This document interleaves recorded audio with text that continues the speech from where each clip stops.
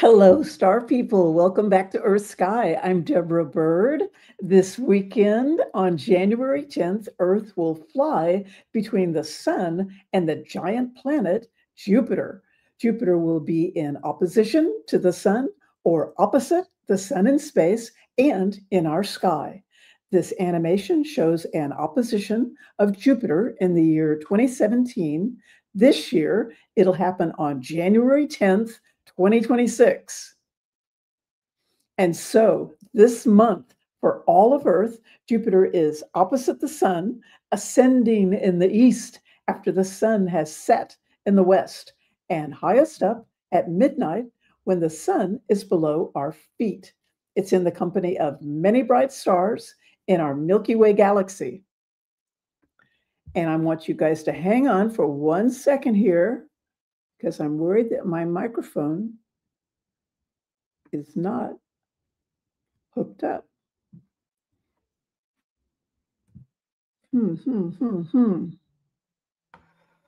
Okay, well, it's just going to be what it is. I hope you guys can hear me. Everyone can hear you. You're good. Awesome. Okay, good. Jupiter is brighter than any star in the January night sky.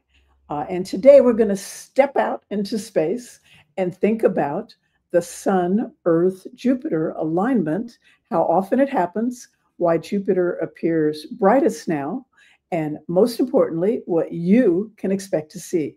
So stay with us. And plus, I'm going to be sticking around at the end to answer your questions. I'm much better on astronomy than I am on live stream technical stuff. So if you have a question, please add it to the comments box. And while you're at it, we'd love it if you would hit the subscribe button. Okay, so what we're seeing here is a close-up look at Jupiter's current location in our sky. It's in front of the constellation Gemini, the twins. And as we saw on the previous chart, Jupiter is among many bright stars, but it's near two bright stars that are recognizable for being bright and close together in the sky. They are Castor and Pollux in the constellation Gemini, the twins. Castor and Pollux are bright, but they're no match for mighty Jupiter. And Jupiter is one of two planets in the evening sky now. The other one is fainter Saturn. And as always on our charts, that green line is the sun's path across your sky. So always look for planets along the sun's path. And I'm not going to talk here about looking at Jupiter through a telescope, but January and February 2026 are great times to do that. We'll touch on that in a future EarthSky live stream. And we'll also talk in that future live stream in more depth about seeing Jupiter's moons. Just know that you might enjoy aiming any ordinary binoculars that you have lying around your house at that very bright object in the night sky now, Jupiter. And if you do that, you might glimpse a moon or two. Through binoculars, the moons look like little stars near the planet. And just remember, Jupiter really is a giant world. More than 1,000 Earths could fit inside of it. It's the biggest planet in our solar system, a mighty world. We sometimes used to hear Jupiter called a failed star, but it's not really even that. You'd need 80 planet Jupiters rolled into a ball to be massive enough to spark hydrogen fusion reactions, the process that enables stars to shine. And still, it's fun to think about what it'd be like right now if Jupiter were a second sun in our solar system. If Jupiter were a star, instead of seeing it rise in the east among all of these other bright stars, it'd be bright enough to give us a lesser form of daylight, thousands of times brighter than a full moon, but dimmer than our sun all night long in January 2026. So Jupiter isn't a second sun.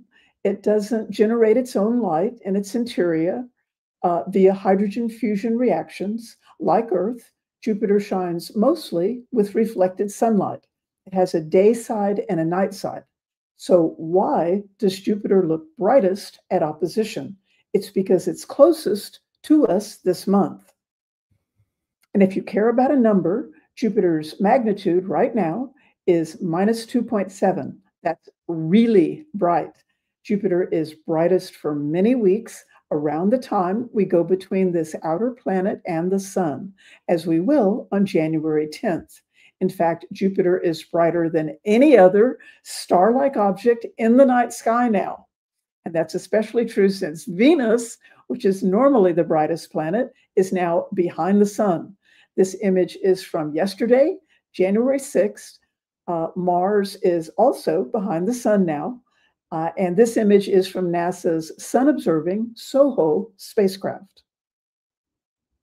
So Jupiter comes to opposition about every 13 months. Its last opposition was December 2024. And that's the larger image on the right here. The one on the left was from a few months earlier, September 2024.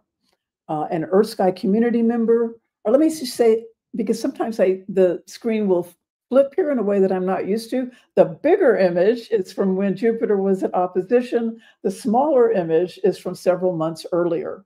And an EarthSky community member, Nishat Khan in Ontario, shared these images. So thank you, Nishat. Jupiter takes 12 years to orbit the sun, and Earth takes 1 year. So here we are, 13 months from Jupiter's last opposition in December 2024, and Jupiter is once again right on schedule, bigger and brighter in our night sky. And I love this beautiful animation by Tony Dunn. Tony, thank you for letting us show it. It's just a reminder that everything in space is always moving. The sun is moving through the galaxy, and the planets are moving around the sun. Opposition is an alignment of the sun, Earth, and Jupiter.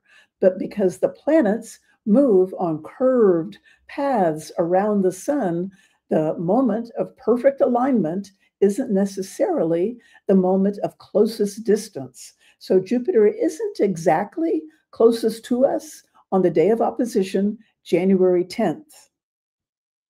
At this 2026 opposition, Jupiter is closest on January 9th, just 1 day before opposition, at 393 million miles or 633 million kilometers away.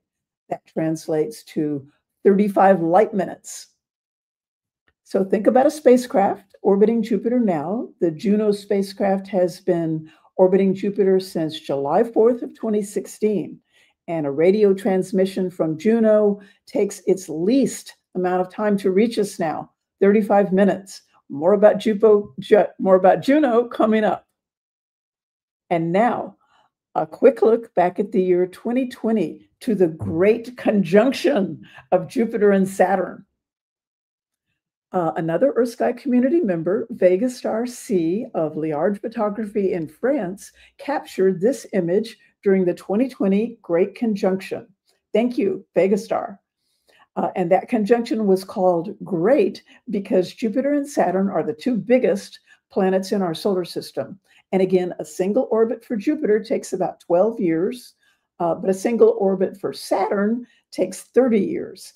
And we saw Jupiter and Saturn together in our sky in 2020 because that was the year that Jupiter passed Saturn on the inside track around the sun. And that's something it does only every 20 years. So now, in the January 2026 evening sky, you can still see Jupiter and Saturn together, but now Jupiter has pulled far ahead of Saturn in the race of the planets around the sun. So it's half a sky away from Saturn now. The Great Conjunction of 2020 was exciting. It was very cool to see. And our earliest ancestors must have seen Jupiter and Saturn come together in the night sky, just as we do, like clockwork, every 20 years.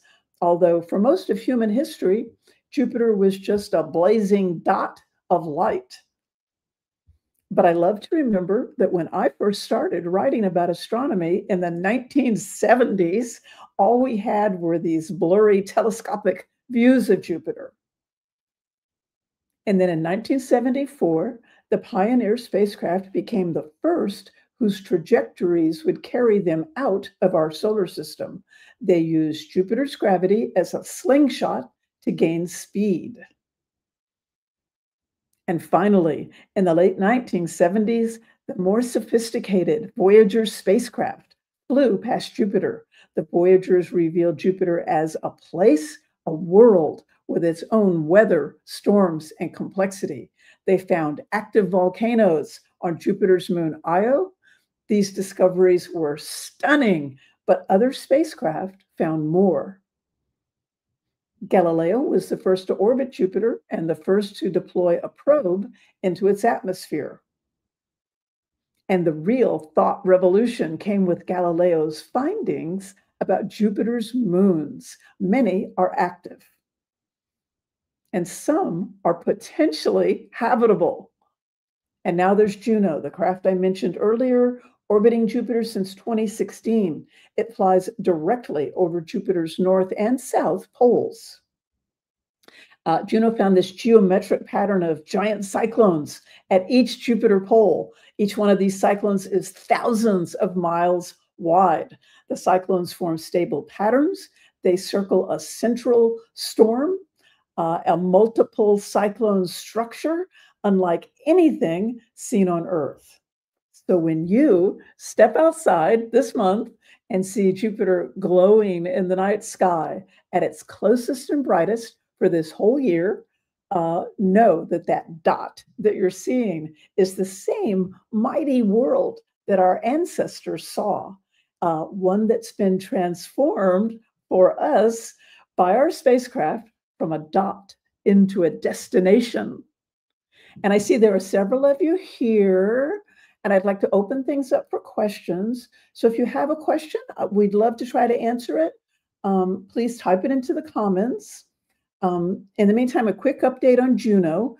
Its official extended mission ended in September 2025. The original plan was for the spacecraft to make a final plunge back into Jupiter's thick atmosphere to close out the mission, but we still don't know if that will happen. NASA hasn't updated Juno's flight log since the US government shutdown from October 1 to November 12 in 2025. There's a link to the flight log in the post notes on YouTube. And as for NASA's 2026 budget, the funding has been uncertain. The White House proposed major cuts to NASA's science budget last September, but it's Congress that has the constitutional job of setting the federal budget. And on Monday, 2 days ago, Congress stepped in and put any preliminary space mission closeout plans on hold while a new funding plan is worked out. So the deadline for that is January 30th. That date marks the end of the continuing resolution that's in effect now to keep NASA and much of the US government running. A January 5th article in Ars Technica reports on the latest NASA budget, and you'll find that link in the post notes as well. Diana Hadley, hi. Not a question. Every time I look at Jupiter through binoculars, I ponder what Galileo would have given to have such an instrument in his hands, and how he, that's cut off. Galileo, yes. So Diana, hello again. And yeah, so Galileo was one of the early telescope makers, and he was one of the first to look at Jupiter through a telescope. And at that time, people thought that Earth was in the center of the universe. But then Galileo used one of those very early telescopes. He looked up and he saw that there were these little dots of light that I mentioned circling around Jupiter. So suddenly people realized that Earth wasn't the center of everything. There was something up in the heavens that was being orbited. So that started a revolution of thought that had, led to the scientific revolution and led to where we are today. So, awesome thought, Diana. Thank you. I have another question that somebody asked by email earlier today, and that is, what is the best time and date to observe Jupiter? Is it the night of January 9th, the date of closest approach, Or is it January 10th, the date of closest alignment? Or is it the morning of January 11th? And the answer is, no matter what day you're seeing this, the best night is tonight. So I saw Jupiter last night from my back deck in a downtown super urban location. I live right in the middle of a big city. And wow, Jupiter is so bright. So UFO reports are sure to increase this month. And don't worry about those exact times. Just go out there in January 2026 and look for the brightest star-like object up there, and that'll be Jupiter. Okay, so no more questions. Maybe next time. We're here. We at EarthSky are here to help, and we thank you all for watching. We're wishing you clear skies, one Earth, one sky, EarthSky.